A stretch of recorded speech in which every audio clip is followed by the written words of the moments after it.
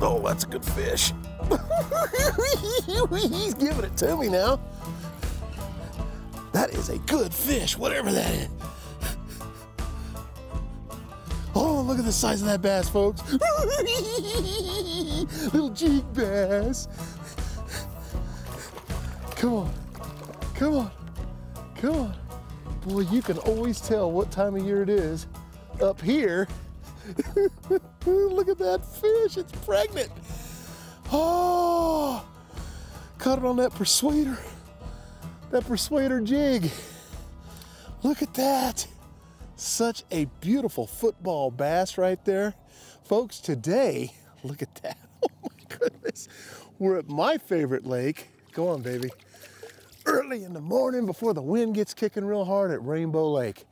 You know, I'm not one of those guys that has a pond in his backyard, but this is about as close as you can get to your backyard. I'm about a minute from this lake, from where I live. I grew up on this lake, love this lake, and love to fish it. I like to come here at least once a year and you know, do a show here for you too as well. And I, believe it or not, I actually get to sleep in my own bed at night when I come do a show here, so it's pretty awesome.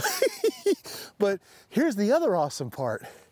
It is so hot right now down at Roosevelt at Lake Pleasant. And I'm up here towards mid-May.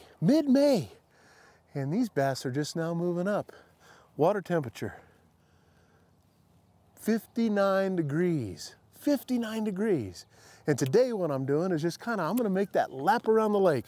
We're famous for doing that here in the beautiful White Mountains of Arizona.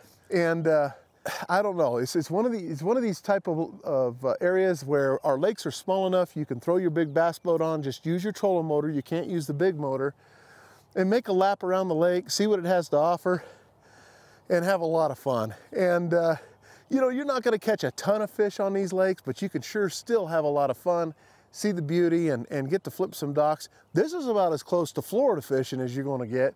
We got a lot of weeds normally in this lake. Of course, they haven't all growed up yet. And you know, we've got a ton of docks if you love dock fishing, things like that. They don't, you know, it's not like Roosevelt where you can't fish the docks. You can fish the docks here, you know. And I tell you, it's been a lot of fun. I love this lake. I grew up fishing this lake when this lake didn't even have but one dock, and that was that dock right over there, and they used to rent boats there, and they still do, believe it or not, if you want to come out here. They've got a little bait and tackle place right there that you can go to and get some bait and tackle and come on out. And they also rent, I think, other type of boats out here for exercise and things like that, but a lot of fun. I caught that fish on a persuader jig, and I'm throwing the chartreuse. Remember, up here we have a lot of crawdad. We don't have any shad. A lot of crawdad. We have a lot of you know, bluegill, things like that in these lakes. Trout. But anyways, this jig is awesome. I love the chartreuse in it with a little bit of the green in it. And then I'm just throwing a little crawl flapper on the back and throwing it around. It's a little casting jig. Throwing it on 17-pound test line because you catch fish like that, you know it. You know, that was a beautiful fish. What a way to start my morning. Ooh, my hands are cold. I love it. It's brisk out. I even had to put my jacket on. I was like, oh my goodness, I can't believe how cold it is. And to catch a big old fish like that, boy, that's fun. You can't beat that. Get out here and sneak out here before everybody else gets out here. What's really nice is during the week, there's not a whole lot of people that come out here. So it works out pretty nice. On the weekend, it's pretty packed, but during the week, there's not a whole lot of folks out here. And a lot of people come up here to trout fish. And let me tell you something, some great trout fishing in this lake. You got to fish towards the middle of the lake, but you got to do it before, say, mid-June, because after that, it starts weeding up so bad. And they have put grass carp in here, but it gets weedy so bad that your lures are constantly getting caught up. So you want to get out here and do some of that trout fishing, you know, early in the season, especially when the water's cold. Trout like it when it's cold. Today, we're largemouth bass fishing, so we're going to see what we can't do. Stick with us. We're going to go down the bank, make a lap around Rainbow Lake, my hometown lake, and see if we can't catch some fish for you today.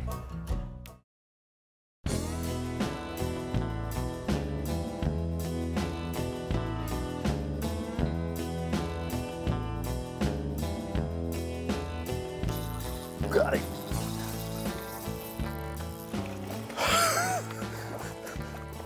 Get in here.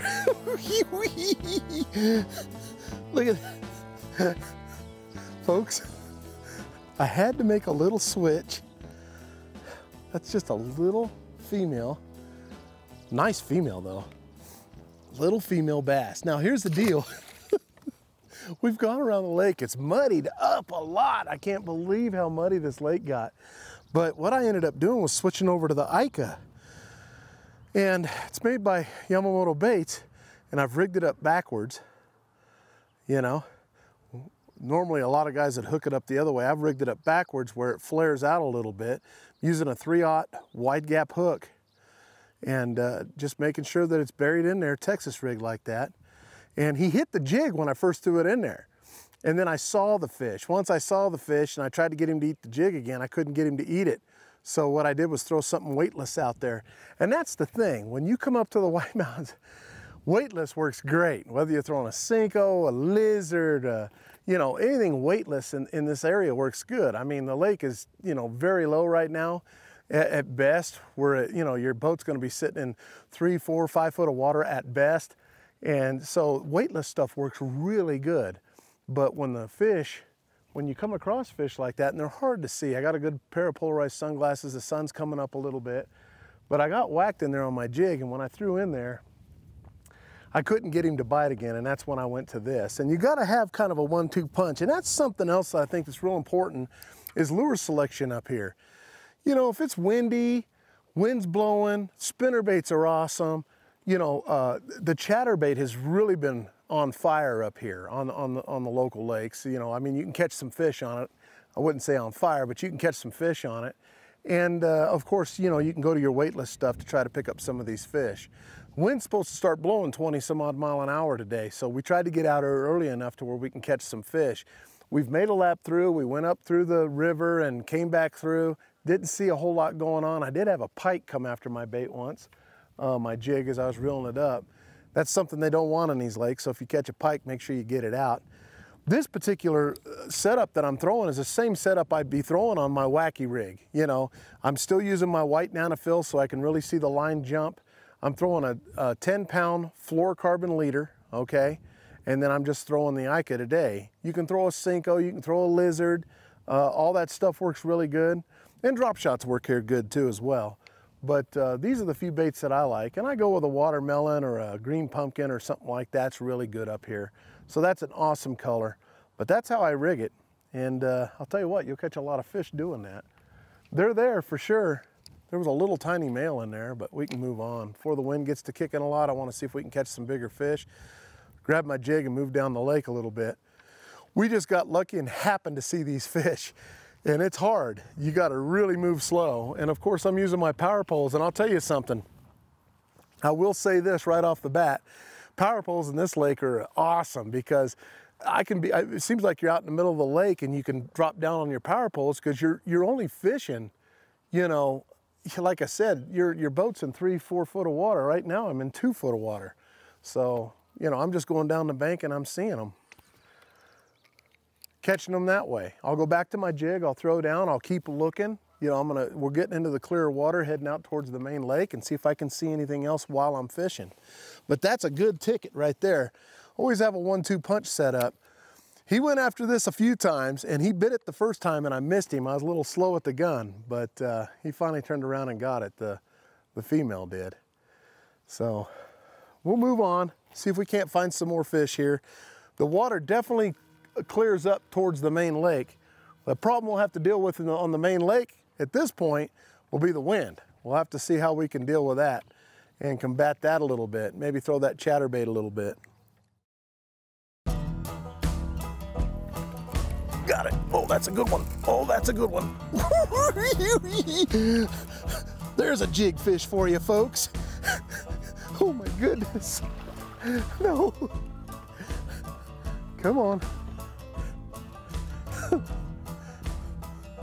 All right, you're done. Come on up here. Come on up here. Now that's a football. Now that's a we talk about footballs, that's a football. Look at that, huh?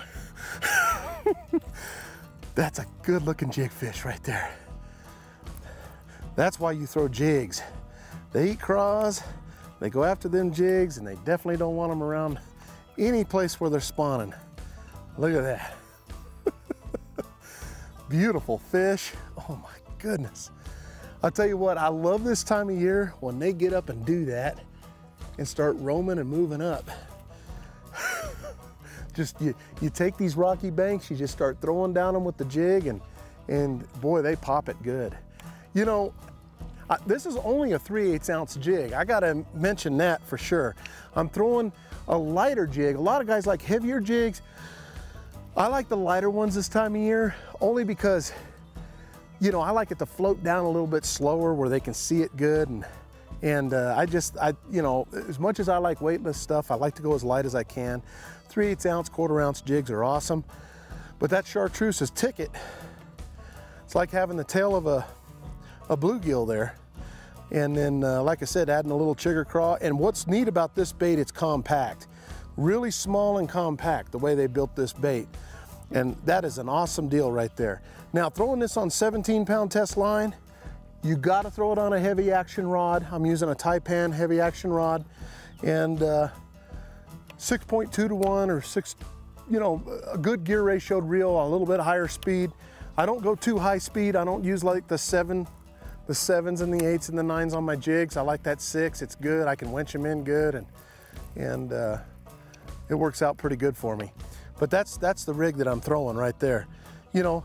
And you don't have to go an 8-foot rod when you're jig fishing. You know, 7.2, a 7.3, somewhere in that neighborhood's really good. I got a stiff backbone with this rod, and it works out really nice, and just a good heavy tip.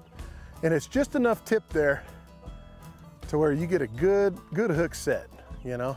Now, the one thing to remember when you're fishing this lake is you can change colors of your jigs. You know, when you're going down the bank and you've covered the water and you're getting some jig bites and stuff, a lot of times I've always been famous for changing up the color just a little bit. I'll go to maybe a brown copper or a brown orange or something like that jig if I'm gonna take another lap to see if I can catch some more fish. Because after they've seen this, you know, you can throw something a little different in there and they'll bite it. Fishing these lakes is just a little bit different up here than it is, say, fishing Roosevelt, where you can go down tons of bank. You know, you cover this water once, you want to pick up something a little different maybe and try to find something that the fish haven't seen yet that they're willing to bite. So that's something else that's really key. Another thing is learning how to skip your jigs and stuff under the cables and stuff. And I'll be honest with you, when you first come out in the morning and you have a low light visibility, you know, the docks really aren't going to be so key like they will be when the sun comes up. Now, when the sun comes up is when you want to start thinking about doing your dock fishing. This time of year, you want to be sure that you're fishing between the docks and every place, because they'll make their beds, they'll come out and make their beds, you know, in front of reeds or something like that. And you don't want to be afraid to pull it off, you know, 5-10 feet off the bank, because they'll make beds way out here because it's so shallow.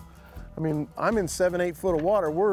We're here in a part of the lake where we're at, that's almost the deepest part of the lake, believe it or not.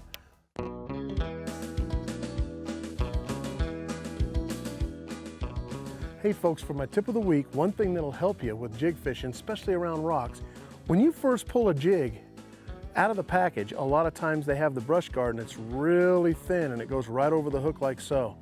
Okay, let me get the line out of the way.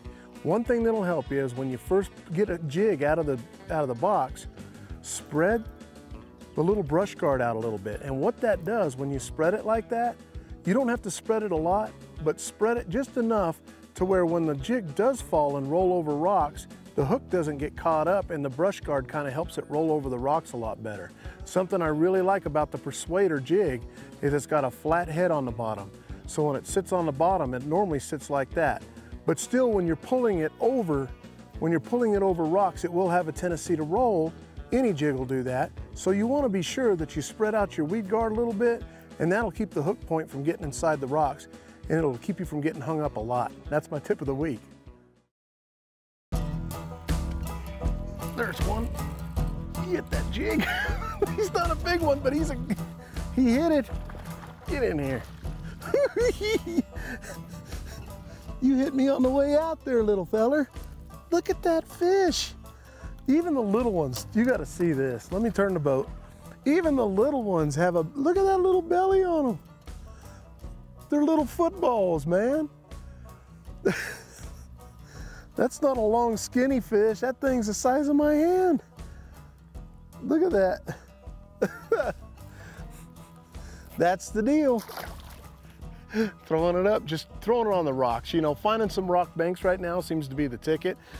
It's a little bit steeper there. They got something to hide in. And the flats just ain't cutting it. Of course, it's all flat really on this lake, but what I'm saying is the flats just aren't the flat muddy banks. You gotta have something with rock on it. Seems to be holding the fish a little better. That little jig does the trick. And it's amazing how bright and chartreuse this jig is, because it's bright, but it gets it done.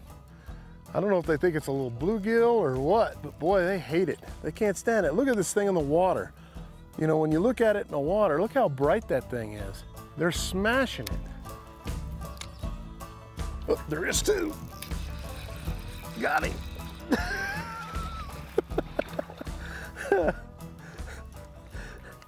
Now that's skipping up under the dock there and getting one. Not a big fish, but another Ica fish. You know, this place has got so much to offer, and as the sun's coming up, now's when you would want to move to the docks and start fishing the docks, skipping stuff under the dock, and because they're going to use that shade to hide in, and they feel more comfortable in those areas. But remember, as you're hitting these docks, you know, you can, if you're throwing something like this or a Cinco or a lizard, you can just skip it right up underneath the dock where they're hiding and catch these fish. And that's what makes this place so much fun. Wind's starting to kick up. You can go down through here, throw spinner baits, do what you like to do on the main lake. You got a big wide open area. We've got boulders here. But what I like to do at this point in the mid part of the day is start going dock to dock and see if I can pull a couple out from underneath those.